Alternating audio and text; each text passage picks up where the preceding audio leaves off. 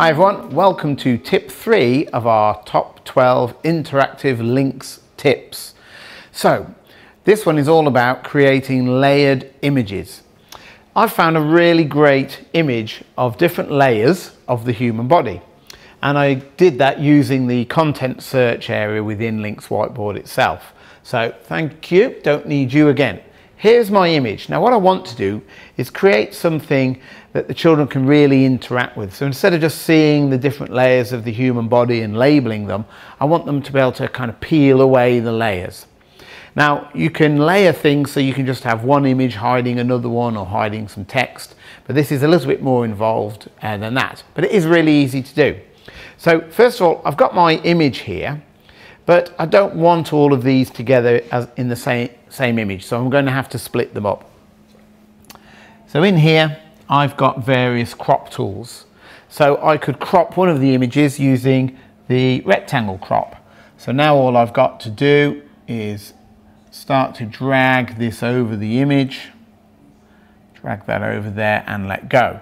Now if I just miss a little bit, like I missed the hand there, I can always say, right, I want to undo that and have another go. So just activate it again and we'll try to get all of it. There we go, much better. Now when I let go, it will give me a new image on top of the original one, and I can just move that one out of the way. So we've also got the freehand crop. So this time I can really tailor the crop to go all around the image. There we go, that's the nervous system done, and we can move that one out of the way as well. Just pop that over there. And we've also got the knife so that we can slice in a very similar way too. But this time you don't end up with a copy, you just have a piece that you can move out away from the original image. To do the last one, I'll just do crop freehand again because I only want these 4 for my diagram today. There we go. So I don't need the original image anymore. So what I'm going to do with that is just select it and go in here and delete it from the screen. So I've got my images. The only problem is I've got a white background in each of them as well. So there's a couple of ways I can get rid of that. The first one is I can just tap on the image and we have a remove background icon, which I'll just tap there and it just takes it all away. I've also got down here next to the crop tools, I have a fill tool, and if I set it to the transparency color, I should be able to tap on the white there as well and just get rid of all those as quickly as that too. So that's that sorted. Now what I need to do is start to layer the images and also attach the text boxes that I already created. So I think the one that I want underneath everything else is the circulatory system here. So that's going to be my bottom image, and here is the text for that. So if I just drag across both of those, I can join them together using the 4 arrows heading towards each other. They're now one item. I also want this to be in the background layer. This is the one layer that I don't want the children to mess with. So to do that, I just come to the arrange and transform option here, and I just send it directly into the background layer. Now I need to leave the background layer, and you can see now that I can't mess with that at all.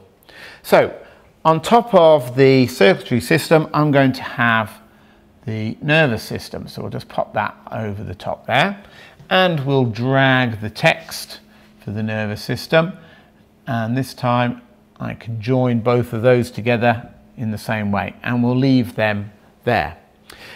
Next will be the skeletal system, and I know I'm going to want the text to be on this side this time, so we'll just drag those and join them together, and we'll place those on top. Uh-oh, it's sliding behind. So what we'll do is we'll come into the arrange and transform, and we'll move it up so it's the uppermost thing on the page, and then we can pop it into place. Finally then we have the muscular system. Obviously that's going to slide behind there, but let's join it first to its text box, and then we can sort that out. So combine them both together, And now arrange and transform, bring them both to the top, even over the top of the skeletal system. So we're almost finished, but what we want to do now is we want to make sure that the children can actually move the images when we're in presentation mode.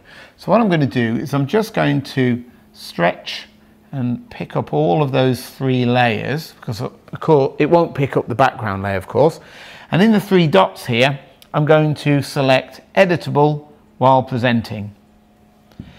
So now when I go into presentation mode in the hamburger menu here and I start presenting, what we should find is that I can pick up each layer and move them out. And in fact, I don't have to move them out. I could just tap on one of them and go to the eye image here, and this reveals the transparency slider, so we can actually peer into the next layer underneath by making it transparent. Or we can drag it out as well. It's a really nice smooth system, especially when you're using it on a touch screen. So that's tip 3, how to make layered images.